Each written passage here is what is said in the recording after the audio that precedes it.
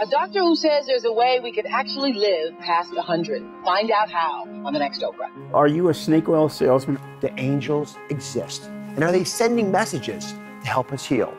Or are you a reasonable clinician? Behind the medical celebrities of Deepak Chopra and Dr. Oz is a contentious, decades-long strategy to promote alternative medicine to the American public.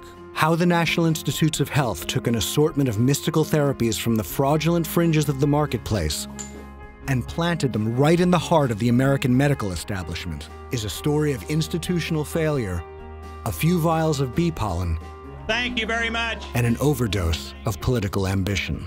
New schools, better health care for our citizens. That's the American dream.